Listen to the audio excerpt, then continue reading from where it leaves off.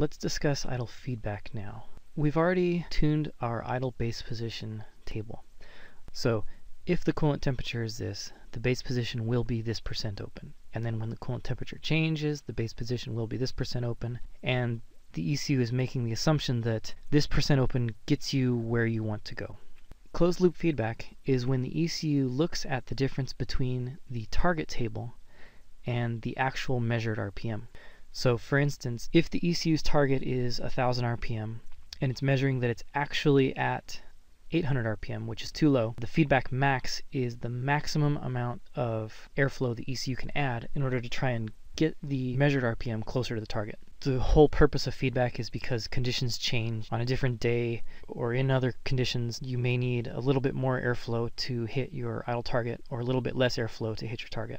So that's the purpose of feedback, is to account for whatever conditions that may be different than when it was originally tuned.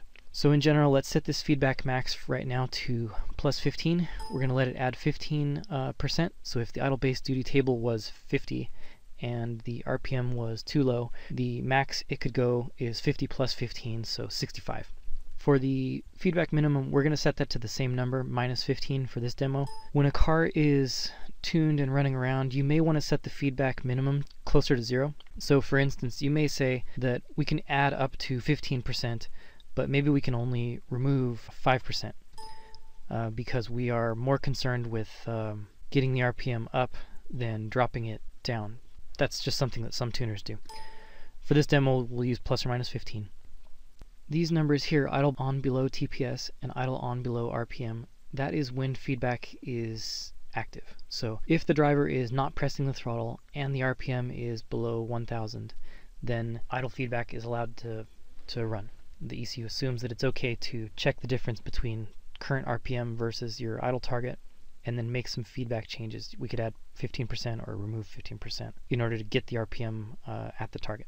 These feedback setup settings, down here there's a feedback deadband of plus 50 RPM and minus 25 RPM. What this means is that when the measured engine speed is that close to your target, it's considered close enough and feedback will actually be paused. So if it took minus 5% to hit your target and you're within 50 RPM above or 25 RPM below the target, the feedback's going to pause. It's not going to make any changes. There's a certain amount of engine fluctuation that's just considered normal, and changing the airflow to the solenoid isn't going to make a helpful change. If you've got an engine with a really rowdy cam, you may need to crank these numbers up. It's usually safer to allow some more for the positive side of this deadband than for the negative side of this deadband. We might say that we're okay being between 1000 and 1100 RPM, but we're less okay with being between 1000 and maybe 975 RPM. We don't want to let it drop too far below our target without doing some feedback to correct. We're going to demonstrate the effects of PI and D gain later. In general, I'd recommend to leave proportional at 0 and derivative at 0 and do most of the adjustment with the integral. Some people use a little bit of proportional. I'm personally not a fan of this for idle feedback because as soon as the error goes down, then your proportional feedback also goes down, and then the engine will usually go back to whatever the problem situation was. So in that sense, integral feedback is usually the way to go for idle because it takes a step one direction or a step the other direction depending on if the RPM is too high or too low. And then once the RPM is correct, that feedback remains active, which is helpful to have. The rest of these settings we're going to talk about later. So let's start a log, let's turn this engine on, let's watch what the idle feedback does as the engine's running.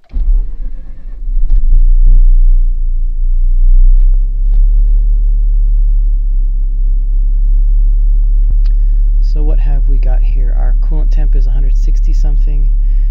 Our idle target is 1000 RPM, and our idle feedback is now doing some work. It looks like it's adding 3% in order to get the engine RPM to about 1000. And you can notice that as long as the engine RPM is within those deadband limits we had, then the feedback isn't going to make any change. An easy way to get a feel for how quickly your feedback is moving is to make a quick change to either your base position table or your target table. I'm going to leave the target table for now because we want to focus on getting the car to idle nicely at 1000 RPM, but I am going to add a relatively big number to this base position. I'm going to press the letter Z, which basically means this value. I'm going to type plus and then that's going to do is it's going to change these table values. It's going to increase them by 10, and we can watch what feedback does. So now the position went up, the RPM went up, the ECU is always checking the difference between actual RPM and target RPM, and then it's modifying the idle feedback value. And we can see by now the idle feedback is about -9, and it's got our RPM back where we want it to be. And it worked relatively quickly without too much RPM fluctuation there. I'm going to hit Control Z to undo that change, and we can see that the RPM dropped quickly. Feedback is moving pretty slowly in terms of if this engine was idling too low, it stayed idling too low for a few seconds, so we may want to make the feedback happen a little more quickly.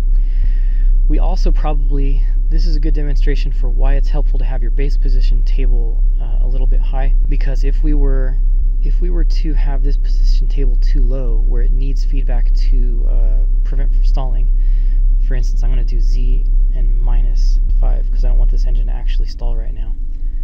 So Z -5 drops our RPM, and feedback has to add idle opening on top of the base duty table in order to get the RPM close to what we want it at.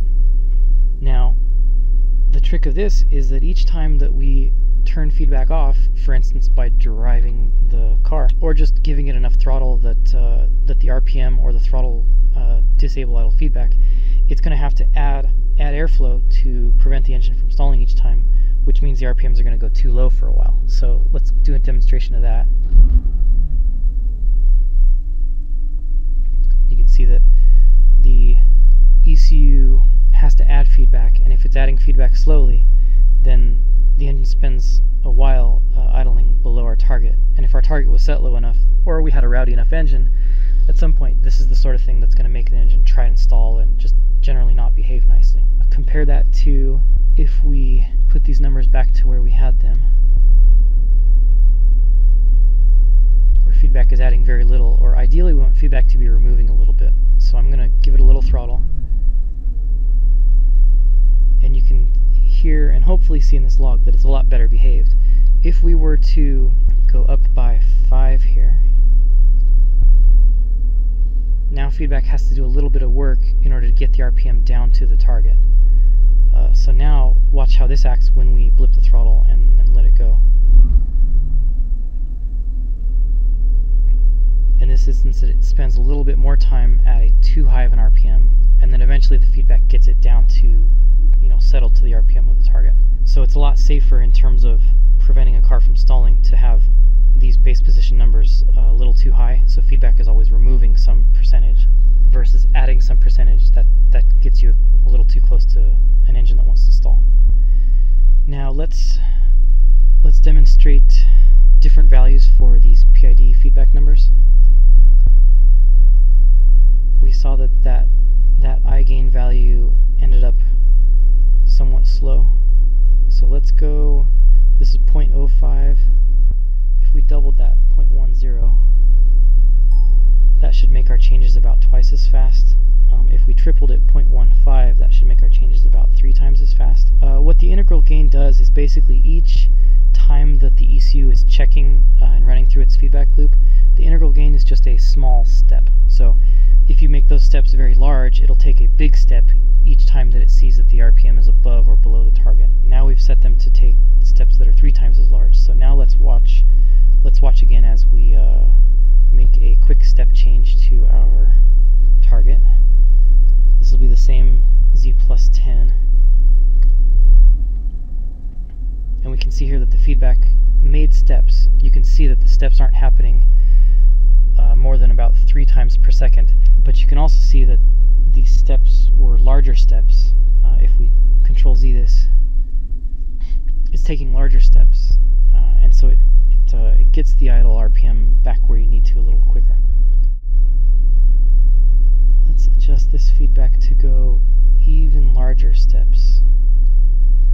So 0.15 is 3 times what we originally had. Let's set this to 0.25 and watch how that does. If we set too large of a step for the idle eye gain, then it may overshoot. It's got a better chance of overshooting.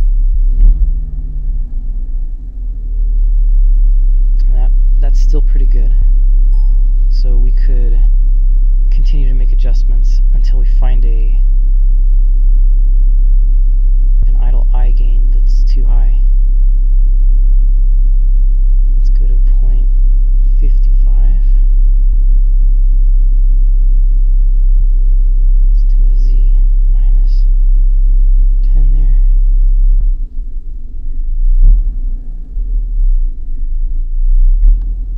Now you can see here that each of these steps is large enough that it was overshooting. I'm going to take another log so we can see that a little more quickly. We found a value that is too large for idle eye gain here. You can see that these feedback steps are very large, and it has to correct and then correct a second time. It's going past the target. So that's an indicator that our idle eye gain was too large. So I'm going to go back now that we've sort of gotten a range of values that were too large and values that seemed a little too small.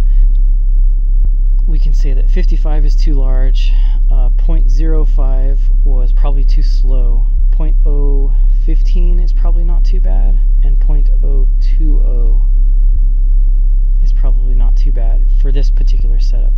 Now, different intake designs and different idle solenoids and all that sort of thing, it's not exactly possible to use the same number for every car, but as an example,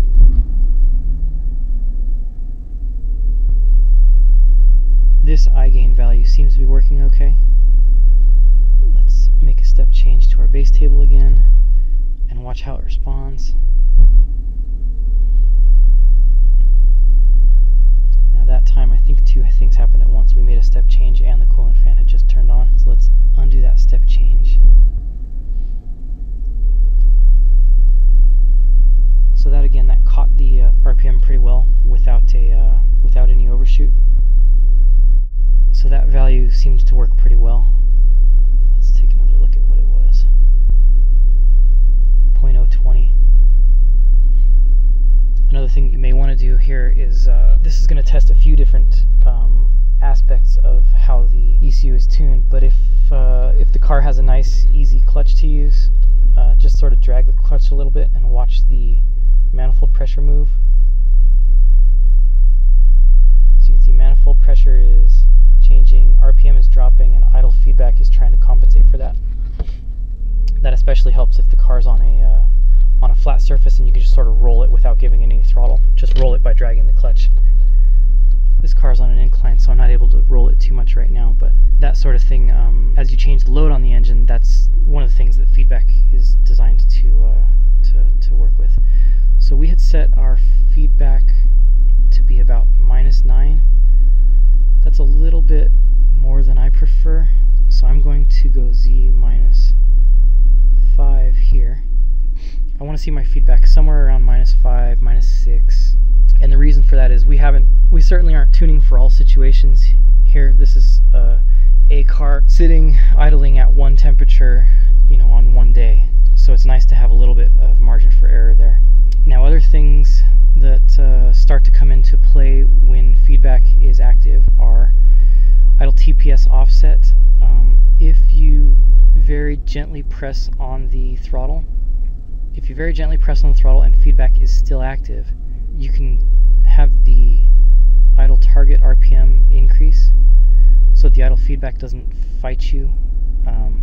You can see right now, if we very gently press on the throttle, when feedback disables, I'm at just a few percent throttle, 3% throttle, and I'm at 1500 RPM without any feedback here active. If feedback was active at 5% throttle and less, then the air control solenoid would be trying to fight us. So this is an example of why not to set idle on below a very high throttle percentage number.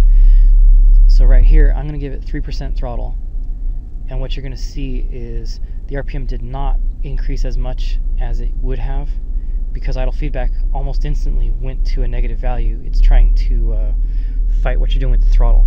that's the reason that you do want to disable feedback when the driver's pressing on the gas pedal.